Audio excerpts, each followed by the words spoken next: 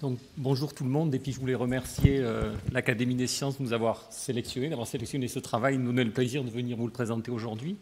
Donc, c'est un travail qui a été réalisé au laboratoire de biochimie et physiologie moléculaire de Montpellier, en collaboration avec l'Institut Jean-Claude Bourdin à Versailles, l'INRA de Versailles. Je vais m'exprimer en français, mais mon collègue Zagam est plus à l'aise en anglais, donc il s'exprimera en anglais, mais lors de la discussion, vous pouvez poser vos questions en français, il n'y a pas de problème. Donc c'est un travail qui concerne un nouveau mécanisme par lequel les racines de plantes sont capables de percevoir les inondations et d'y répondre. Alors, en fait, depuis de nombreuses années, mon équipe à Montpellier s'intéresse aux racines des plantes, et lorsqu'on observe leur capacité de croissance, ce sont des organes absolument fascinants. On appelle ça la moitié cachée des plantes parce qu'elles sont capables d'explorer autant d'espace que les parties aériennes que vous voyez tous les jours, mais vous pouvez imaginer ces organes qui prolifèrent dans le sol. Donc des organes fascinants par leur capacité de croissance et aussi la diversité des architectures qu'elles sont capables de générer. Mais aujourd'hui, nous voudrions vous montrer qu'elles sont tout aussi fascinantes par les fonctions physiologiques qu'elles sont capables de remplir.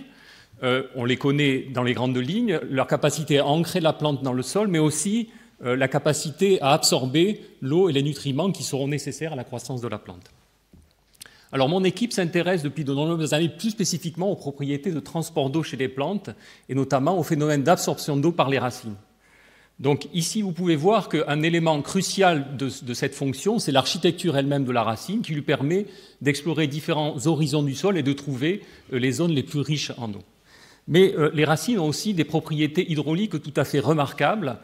Chaque segment de racine est organisé de manière concentrique et l'eau du sol va pénétrer au travers de différentes couches cellulaires pour atteindre au centre de la racine des tissus vasculaires, des vaisseaux de xylème qui vont lui permettre de transporter de manière axiale. Et ces processus de transport sont hautement régulés, notamment par la présence dans les membranes cellulaires de protéines qu'on appelle les aquaporines, qui sont des canaux hydriques qui permettent la diffusion facilitée de l'eau au travers de la membrane, et ces protéines sont présentes dans tout le règne vivant. Et c'est cet équipement qui permet à la plante d'avoir un comportement hydraulique tout à fait remarquable, et ce qu'on va essayer de vous montrer aujourd'hui. Donc, ce qu'il faut aussi réaliser, c'est que ces propriétés hydrauliques ne sont pas statiques. La plante est confrontée au cours de sa vie à différentes contraintes de l'environnement, liées en particulier à la disponibilité en eau qui peut être extrêmement variable. Donc là, vous voyez des plantes soumises à une sécheresse extrême. Les propriétés du sol, et notamment la salinité des sols, représentent une toxicité importante pour la plante et vont agir sur l'équipement hydrominéral de la plante. Mais la plante peut être soumise à des stress inverses, et en particulier l'inondation des sols représente un stress très important du fait de l'impossibilité de l'oxygène de diffuser dans les racines. Et vous voyez qu'au-delà, le froid, qui aussi modifie l'état hydrique de la plante, peut représenter un stress tout à fait important. Donc ce que mon équipe essaie de comprendre, c'est finalement quelles sont les capacités des plantes à percevoir toutes ces contraintes de l'environnement et ajuster leur réponse hydraulique pour faciliter le maintien du statut hydrique de la plante entière. Alors, dans l'équipe, on peut, comme dans notre domaine, utiliser différents types d'approches. Par exemple, ce qu'on peut appeler de la physiologie moléculaire des aquaporines, essayer de comprendre comment ces protéines canaux hydriques sont régulées en réponse à différentes contraintes. Et là, vous voyez qu'on localise ces protéines par des fusions fluorescentes et on peut voir qu'un stress salin ou un stress oxydant va agir sur l'expression de ces protéines à la surface des cellules. On a d'autres approches dites de génétique inverse où on va prendre des gènes candidats, les aquaporines, mais aussi d'autres éléments, par exemple des gènes qui agissent sur la différenciation des vaisseaux du xylème ou la différenciation des parois qui peuvent aussi représenter des barrières hydrauliques. Et on peut essayer de voir quels sont les effets de la mutation de ces gènes sur les propriétés hydrauliques. On est alors confronté à une certaine complexité du système et ces approches sont complémentées par des approches mathématiques. On va modéliser au sein de l'architecture hydraulique tous les processus de transport d'eau et on a finalement à résoudre un problème qui physiquement devient assez complexe. Alors il y a plusieurs années, presque une petite dizaine d'années, nous avons essayé d'initier une démarche plus ouverte de génétique quantitative pour essayer de trouver pour aller à la pêche de nouveaux déterminants génétiques de l'hydraulique des racines de plantes. Et ça en se basant sur la variabilité naturelle du transport d'eau que l'on peut trouver chez les plantes. Alors, une première étape a été de développer un appareillage unique qui nous permet de phénotyper ces traits biophysiques des racines, c'est-à-dire leur conductivité hydraulique, leur perméabilité à l'eau, avec un débit qui soit cohérent avec des approches de génétique quantitative. Et c'est cet appareil qui nous a ouvert de nouvelles portes. À ce stade-là, je voudrais quand même mentionner que Zagam a passé beaucoup d'heures devant cet appareil et ce n'est pas la machine qui a libéré l'homme et qui lui a permis d'aller toujours plus loin. Et, il faut quand même reconnaître le courage et la prise de risque initiale dans l'initiation de ces approches sur un caractère aussi subtil que ce trait biophysique de conductivité hydraulique de la racine. Alors, l'autre élément qui est absolument indispensable lorsqu'on veut traiter ce type d'approche, c'est de vérifier ou de rechercher une variabilité naturelle du paramètre d'intérêt. Et donc, il y a déjà quelques années, nous avions considéré des isolats naturels de la plante modèle Arabidopsis que nous avons caractérisés par ces mesures hydrauliques pour mesurer la conductivité hydraulique de la racine, et nous avons vu que, de fait, nous avions une variabilité naturelle de ce trait. Et l'idée était d'utiliser cette variabilité pour essayer de comprendre quels étaient les déterminants génétiques à la base de cette variabilité. Je vais laisser la parole à Sagam qui ensuite va vous expliquer comment, à partir de ces données, il a pu développer son travail. Okay. So first of all, I would like to thank the French Academy of Science for selecting our work to be presented in today's meeting in front of such a wonderful audience. So to start with, as Christophe has just told you, that we were making use of the natural variation which is existing in Arabidopsis thaliana, which is a model plant species. And we collaborated with the people from Inner of XI, Olivier Loudet, who's a remarkable geneticist. And we developed a QTL mapping approach to identify first the genes and then the genetic mechanisms which are regulating the root hydraulic conductivity in this species. Here, this is a kind of approach that we have to go through when we are doing the QTL mapping, that first one needs to develop the mapping population by crossing two different parents, and then there are plenty of ways to develop a mapping population. Here, they are the recombinant inbred lines. Once one disposes the mapping population, it needs to be genotyped using the markers, and then phenotype for the trait of the interest, and then using the statistical analysis, we try to identify the markers which are linked with the phenotypic variation. And we did this for the root hydraulic conductivity by making use of a cross which was available in Olivier's lab. And he generated a cross between Bar0 and Col0 Arabidopsis accessions, which are natural accessions. And we know that they are quite divergent in terms of their root hydraulic conductivity properties. So we use the recombinant inbred lines, which are, eighth generation, which is developed by Selfing F1s. So, to cut the long story short, we performed the QTL mapping for different traits, including the root hydraulic conductivity, which is represented by LPR here, to identify the genomic regions which are controlling the variation of the LPR. And you can see that here, we detected 3 root hydraulic conductivity QTLs in this population, which are, here in the dashed lines. Some of them, they were, growth-dependent QTLs, which were not really interesting for us. And here there was a QTL which was growth-independent QTL, and we were really interested to clone the gene which is underlying this QTL. So to go forward, we performed the fine mapping, because once we perform the QTL mappings, the QTLs, they are not very short. They are covering megabase pair regions, which are harboring thousands of genes, so it's not easy to pick the gene which is causing the variation. So one has to go through the fine mapping strategy. In fact, the idea is to walk on the chromosomes to reach the destination where the causal variant is lying. So here I put a scheme which is, in fact, we use the recombinant heterogeneous inbred families, which are type of near isogenic lines. They are heterozygous only for the QTL region, and they are homozygous in the rest of the genome. So we generated recombinants from this original line, which was segregating for our phenotype, which was the root hydraulic conductivity. And then we genotyped all these recombinants and phenotyped them to see the links between the phenotypic and genotypic segregation to identify the region. In fact, to narrow down the region, which is harboring the causal gene, which is responsible for the variation of the root hydraulic conductivity variation in this population. So ultimately, what we could achieve was to fine map it to a 15 kb region, which was harboring only 5 genes. And we said, instantly went to the knockout mutants of these 5 genes to see if we can find a mutant of a gene which will have an LPR phenotype, and that could be a very good candidate for this QTL. And indeed, one of the genes, when it was mutated by inserting the tDNA in its coding DNA sequence, the mutant here, the mutant lines, they are represented by black bars, and the wild type is red bars. So you can see when we insert the tDNA in this gene, the root hydraulic conductivity is stimulated by 20%. And it happened twice in the 2 independent lines.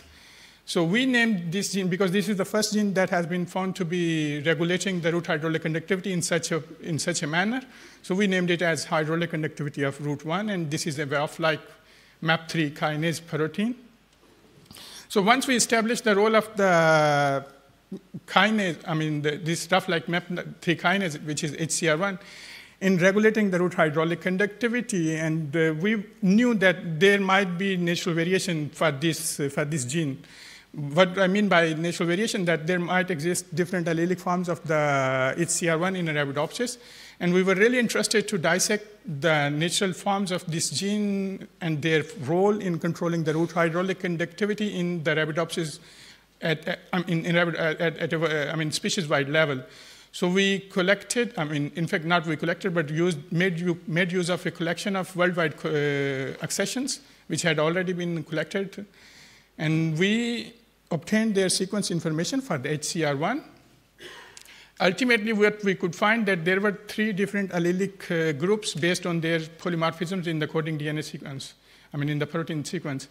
And each allele, it represents a huge number of accessions which are there. So here I represent only one accession for each group. And here is the root hydraulic conductivity, which is the average of each group, meaning that all the accessions which are belonging to a group, this is the average of them. It's just a way to represent them. So the accessions which are having this type of allele, they have intermediate root hydraulic conductivity, and then these accessions, they have low, and these ones very high root hydraulic conductivity. And to prove this, to validate this, we used a nice approach, which was to introduce only the genomic regions of this kinase from these different accessions in the mutant background, and to see how they will react when they are introduced in the mutant background. I told you already that the mutant has a higher LPR as compared to the wild type.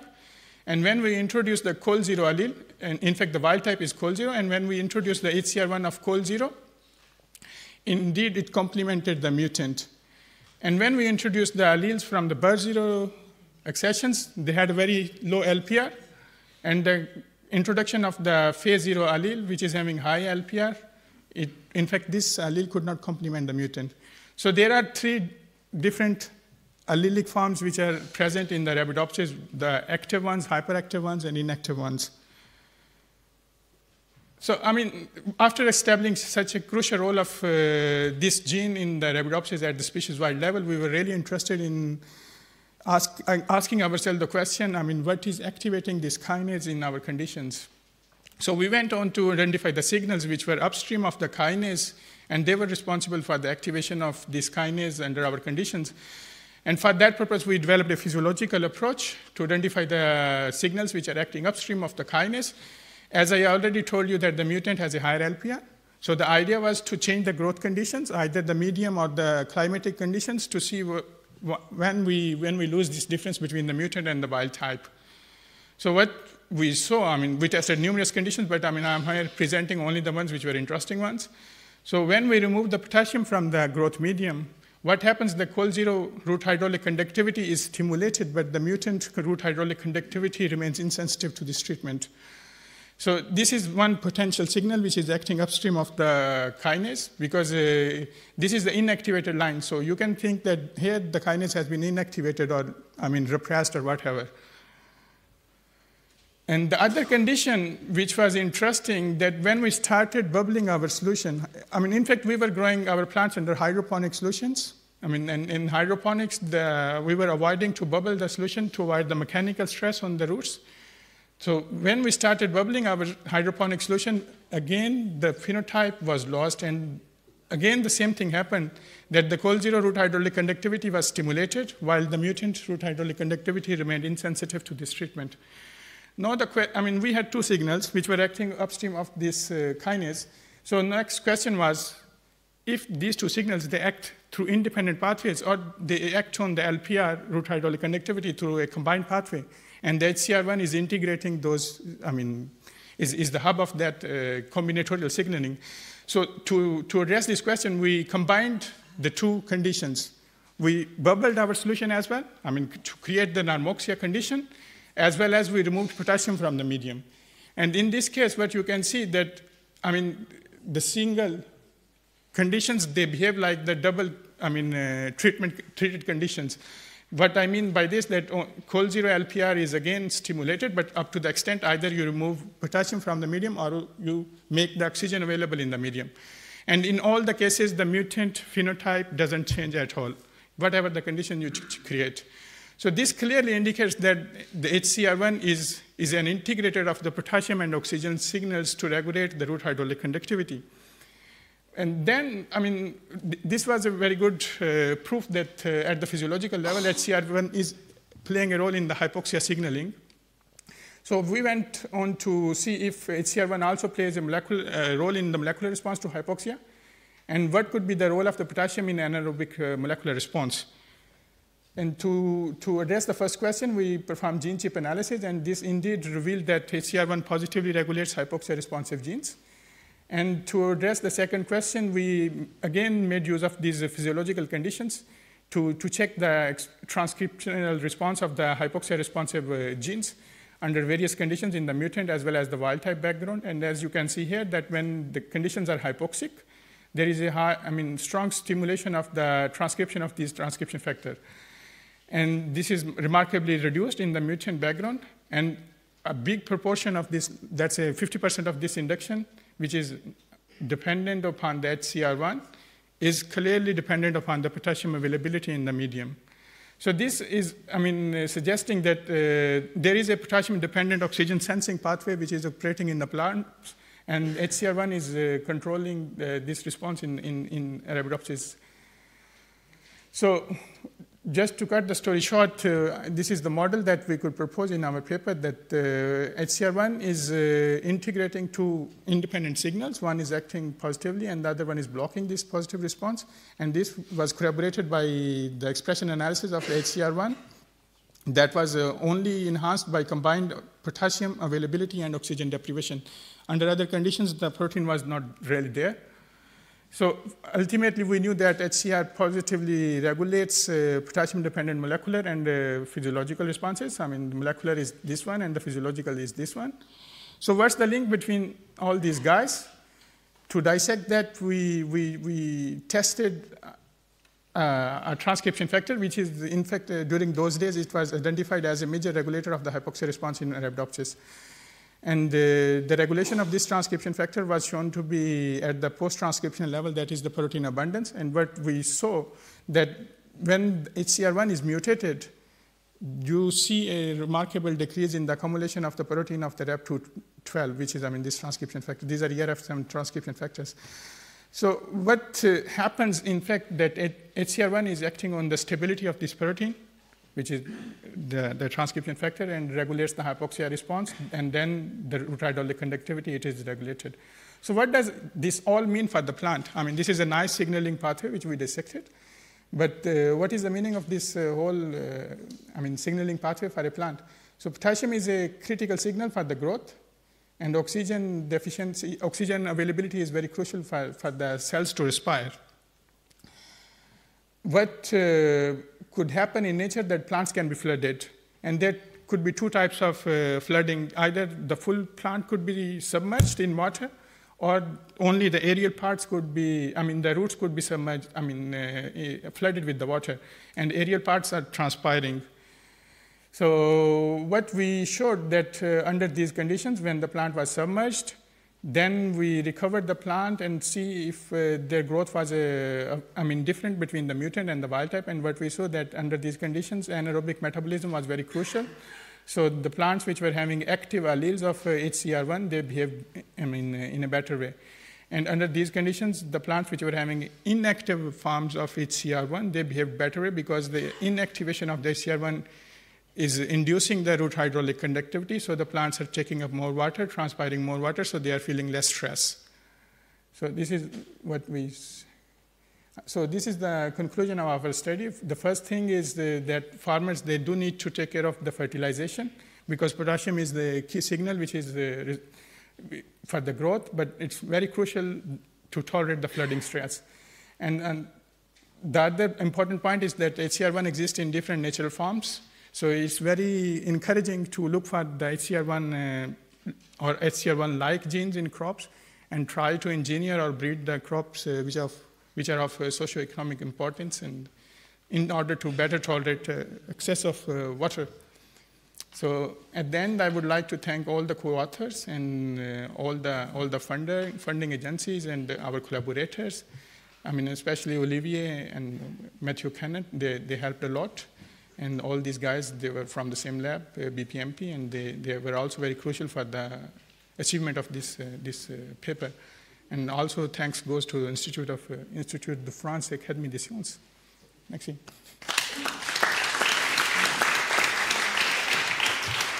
Thank you. We may now have questions.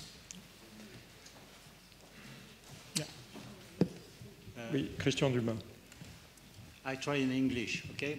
Yeah. So, which type of hypothesis can you postulate to explain mangrove trees functioning? Mangrove. Mangrove. Yes, because mangrove is a complete anoxy system for roots. So there are two possibilities. I mean, it seems that ethylene is playing a major role in tolerance to the flooded conditions.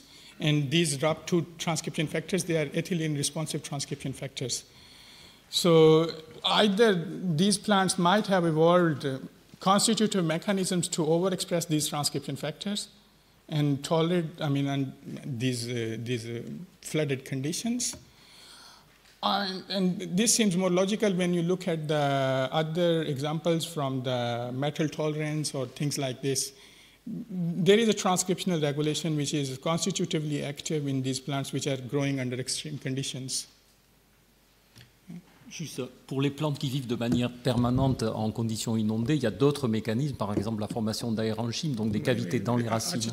Voilà. Donc là, je pense que c'est, en l'occurrence, la particularité du système, c'est de pouvoir s'adapter à des conditions réversibles d'inondation et à différents scénarios d'inondation. Je pense que c'est l'intérêt de ce système. Oui, vous avez montré que le gène HCR1 est sous la dépendance de potassium d'une part et d'oxygène d'autre part. Vous avez dit qu'il était intéressant pour avoir une meilleure prise d'eau d'augmenter la quantité de potassium dans le sol, en particulier avec des engrais. La question inverse concernant l'oxygène, y a-t-il des conditions de sol, de structure de sol, qui font que la disponibilité en oxygène est réduite sans qu'il y ait pour autant inondation? Et donc, dans ces conditions-là, est-ce que c'est ça qui peut expliquer une espèce de sécheresse relative? Parce que les plantes, d'après votre modèle, dans ces conditions-là, absorberaient moins d'eau.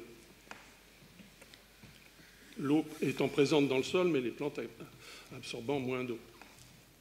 Oui, si on parle de ça, mais il y a une partie de plantes qui est toujours stressée par la carence ou déficience d'oxygène. Par exemple, le xylème est toujours sous le stress.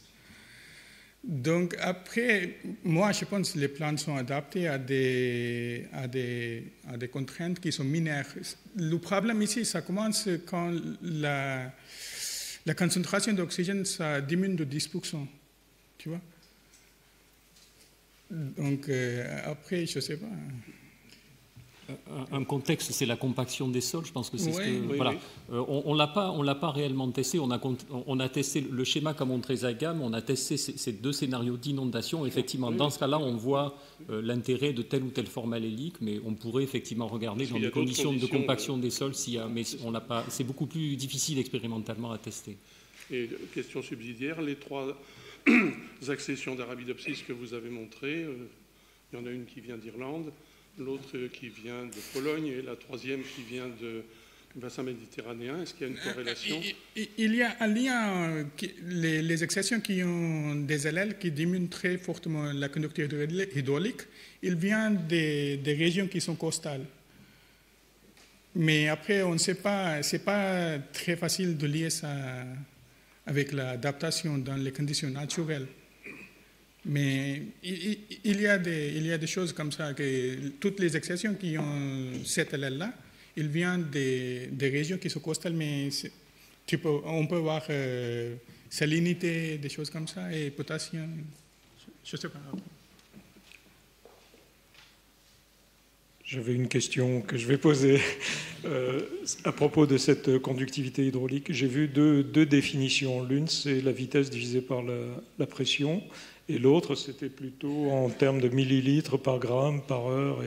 Alors, quelle est la relation entre les deux? Qu'est-ce que c'est que les grammes là, qui interviennent dans cette définition? Alors, la définition de la conductivité, c'est effectivement un flux divisé par une force et par une unité d'échange. Voilà. Donc c'est vraiment une définition de perméabilité. Voilà. Donc les grammes sont des grammes litres, des litres d'eau par gramme de racine, puisqu'en fait on standardise par rapport au poids sec. Vous avez vu que Zagam a analysé enfin des dizaines de milliers de plantes, donc il fallait quand même des approximations de la surface, et on avait calibré ça, et donc on utilisait le poids sec des racines comme une approximation de leur surface. Mais dans ce que vous aviez donné initialement, c'était des vitesses en mètres par seconde divisées par des pressions.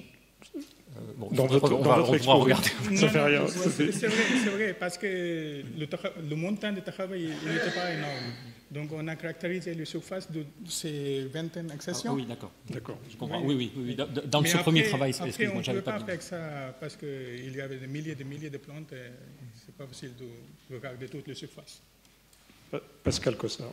Moi, j'ai deux questions, commentaires. Le premier, c'est votre phénotype n'est pas très fort. Oui. Donc, j'imagine que vous pensez qu'il y a d'autres moyens de lutter contre les inondations, etc. Vous avez des idées? Il y a peut-être d'autres moyens. Le phénotype moléculaire est très fort. Il est très fort? Oui, il y a 50% de réponse moléculaire qui est perdue dans le méthane. Mais après, le phénotype physiologique, c'est vrai que ce n'est pas très fort, mais il n'y a pas beaucoup de moyens d'augmenter ce phénotype. C'est comme ça. Non, mais vous pourriez avoir une mutation qui fasse baisser encore plus le phénotype et qui vous dise qu'il y a d'autres gènes qui sont impliqués. Ce qu'on a fait, on a combiné les deux. On a surexprimé le ACR1 et aussi le facteur de transcription qui est RAP2. On a combiné les deux et dans ces conditions-là, on a 40% de réduction de conductivité hydraulique. Mais avec une seule mutation, on n'avait pas dans ce contexte-là. Mais il y a des autres gènes qui ont vraiment un effet très fort. D'accord. Et ça, on sait, mais c'est dans le contexte de sécheresse, mais pas vraiment flooding. D'accord. Alors, mon autre commentaire, c'est ces Arabidopsis, là, vous les faites pousser dans différents milieux où il y a des bactéries. Donc, j'imagine qu'elles ont un effet sur tout ça. Ouais, mais c'est vrai que... Comment ça, mais... Oui, en fait, alors, nous, dans nos conditions, on n'a jamais, pour l'instant, réussi à détecter des effets directs, mais on sait que les bactéries peuvent produire des effecteurs qui agissent. Donc, on commence à s'intéresser à ces aspects-là. Et il y a tout un domaine très important où, en fait, on se rend compte que certains types de bactéries peuvent avoir des effets sur la conductivité hydraulique. Voilà. Donc, il n'y a pas que les stress abiotiques qui jouent sur l'hydraulique. Très bien, on va s'arrêter là. Donc, c'est l'heure de la médaille.